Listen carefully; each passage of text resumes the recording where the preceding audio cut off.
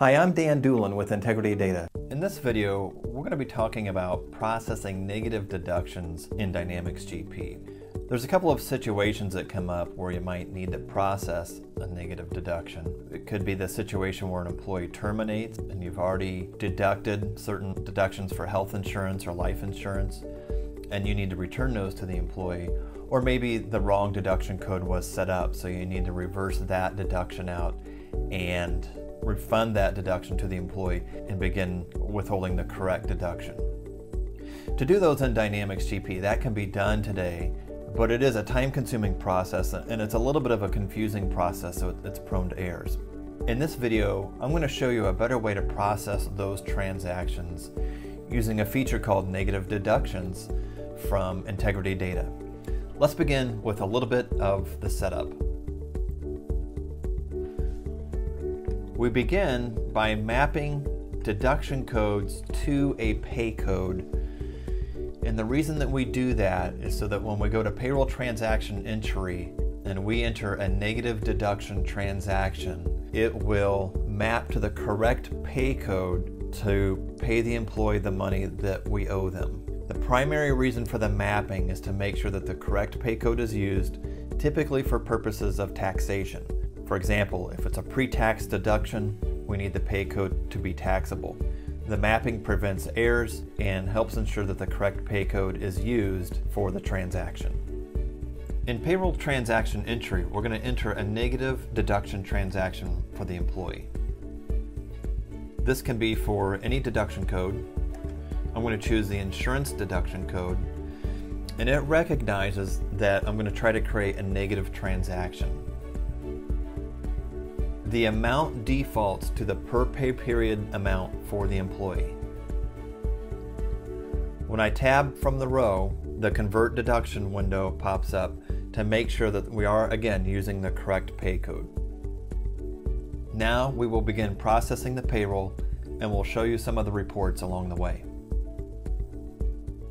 During the build process, the negative deduction report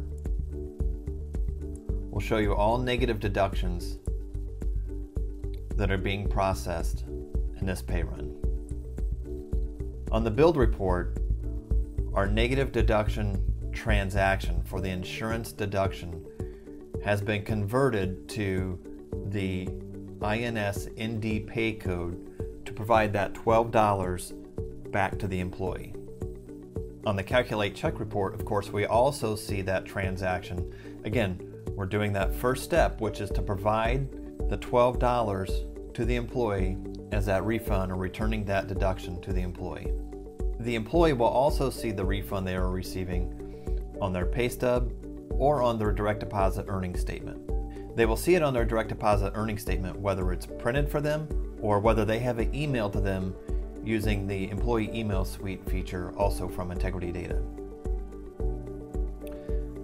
Now that we've posted that payroll, to this point all we have done is refunded the money to the employee.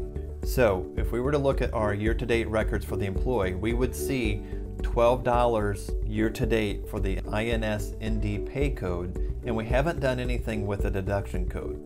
The second step of the process is to perform manual transactions that will remove the $12 from the pay code and also remove the $12 from the insurance record, which is the actual negative deduction. Without the negative deduction feature from Integrity Data, you would need to manually create those transactions. What the negative deduction feature does for you is automate all of those transactions.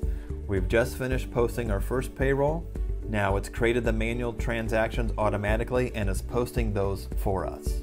We're going to look at a couple reports from these manual transactions. The first report we'll look at is the pay code posting journal. What we're looking at is the fact that we've removed that $12 of history from the pay code. We don't want year-to-date earnings in place for this pay code because it's only used to return the deduction to the employee. On the payroll deduction posting journal, we can see that we've achieved our goal, which is to reduce the insurance deduction for this employee by $12. For more information about the negative deduction feature and other features from Integrity Data, please visit integrity-data.com.